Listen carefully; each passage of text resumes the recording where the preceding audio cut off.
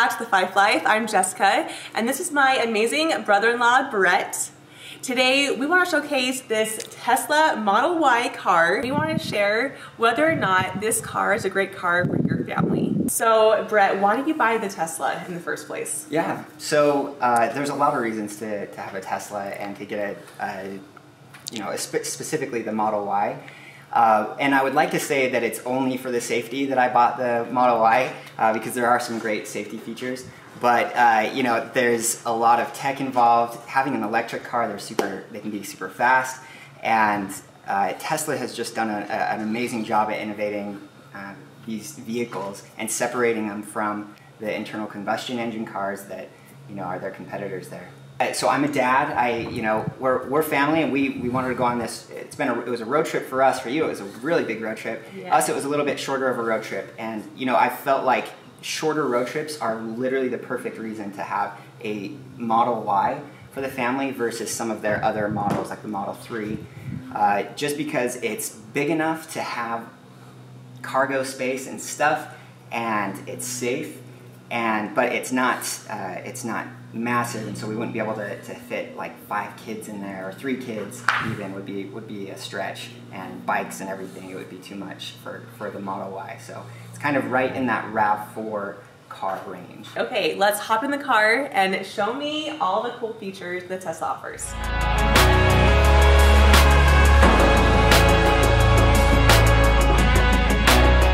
Okay, so Brett, tell us more about the Tesla. Yeah, totally. Well, there's a lot of different areas to consider when you are going to buy a car in general, and then whether or not to get an electric car, and then Tesla too. But really, the biggest things that people care about are going to be how safe is it? That's probably the biggest for families. What's the affordability of it? How much does it cost, and how much is it to maintain, and how difficult is it to maintain? Is there enough cargo space for me and my family?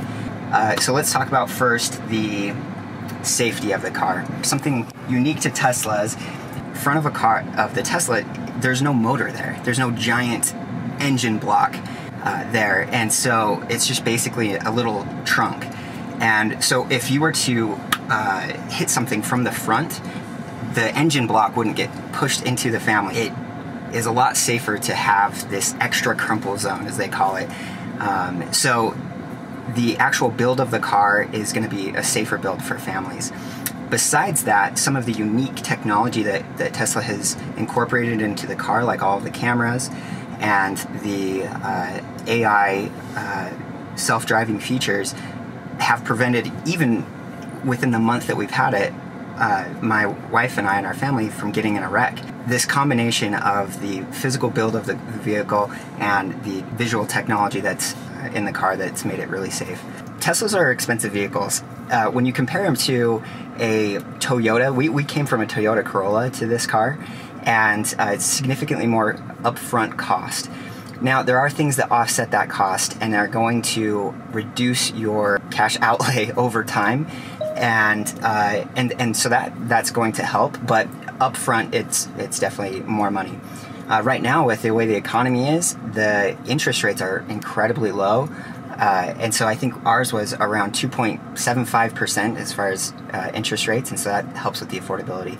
But this car, the package that we got was $62,000. The cost to maintain the car are a lot less over time. So we fill up the car to about 80%, 90% every day, and at our house, just plugging it into our wall, which is super convenient, by the way. And it costs maybe $4 to fill it up to full. We live here in Utah, and the electricity is about 14 cents a kilowatt. The car's capacity is 70 kilowatts, so it's not very much to fuel the car. And then the maintenance is amazing. There's basically none. You have you need to fill the windshield wiper fluid, and then every about 5 years you need to check the battery fluid, and then obviously the brakes as well. It costs much less to maintain the car. It's much cleaner.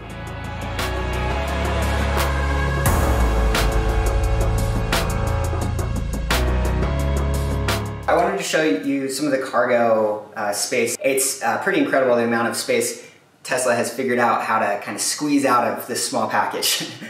So if I open this up here, So here's the trunk space. It's pretty roomy. It's kind of hard to tell, so I'm gonna hop back here, and you can kind of see, if I just crouch down, you could store me back here. But underneath, if I open this up, there's lots of, there's this extra kind of bonus trunk in the bottom. That's about enough, big enough to fit a cooler, and then there's actually some space under there too for the charging pack and a few other items. And then you have these wheel well covers.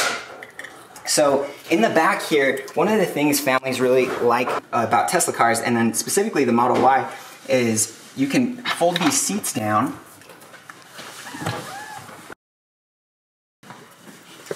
So you can fold these seats down and really have a lot of space here. But I can fit back here, and there's a panoramic, it's hard to see from here, but there's a panoramic roof that you can just look up and see the stars. Now, on this trip that we're on with Jess and the rest of the family, we wanted to take a break and have nap time, obviously. And so Brinley came and she just took a pillow and slept here in the back. And the nice thing about Teslas is you can just leave them on, turned on, and leave the AC blowing. And it's really not using a lot of energy, unlike idling a car would do. And so you leave it on. There's something called camp mode that keeps the car at a certain temperature, and we just had it nice and cool for her in here. And we had my wife actually just sit up in the front and hang out while Brendan napped, and it was great. It was perfect for that. The last cargo space that's pretty unique is this front trunk part. If I'm on the app on my phone, I can actually just go here and open it, and it will unlock it, pop it open. And then here, this is enough space to keep about like a carry-on and maybe some groceries if you wanted to do that. I want to go and talk about some of the fun stuff in the Model Y for families. So first is this giant display here. So we're charging right now, and you get this fun display for charging, and you set here the level of charge you want. But in this section, this is kind of the theater and arcade section of the car. This is everything. If you kind of zoom back here, you can see that there's no dashboard, really. It's very minimalistic. Really, the only thing in here is this big display. This section can only be accessed when the car's stopped and in park, so you can't ride around watching YouTube videos or Netflix videos. But yeah, you have this theater section, you have YouTube and Netflix to watch, Hulu, and then if you come over to the arcade section, this is super fun. And what car has this? Down here in the console, if I open this up, I've got a controller down here, and you can plug this controller into the car and you can play games straight from here. This game right here, Beach Buggy Racing, this is like, if you guys have ever played Mario Kart, it's like Tesla's version of Mario Kart. And in fact, even the cars are Tesla cars in the game. And so you can actually play that with the steering wheel by turning the steering wheel. So kind of a lot of fun things there. There's a lot of videos that go over all the stuff that's in all the entertaining things, but just the fun things that my family has really liked. This section is called a karaoke section, and this is going to be just a bunch of songs that Tesla has on here, and when you go to play it, it'll have, and I'm going to pause it when it starts up, but it'll have text coming on here. But those are just a couple of the things that my family has found to be really fun.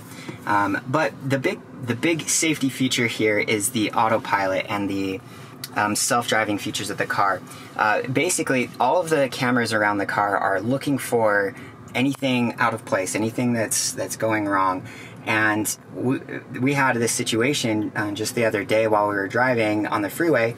Somebody was pulling into the lane next to us, and they were coming in at a really sharp angle. And so the car, without me doing anything, just slowed down really quickly. And they weren't even in our lane yet, so they weren't technically an obstacle, but the autopilot software was predicting a potential wreck, which is really awesome, and I was really impressed and proud about that. It's not perfect yet, it's not completely full self-driving yet, but it's getting there. But that's pretty much it.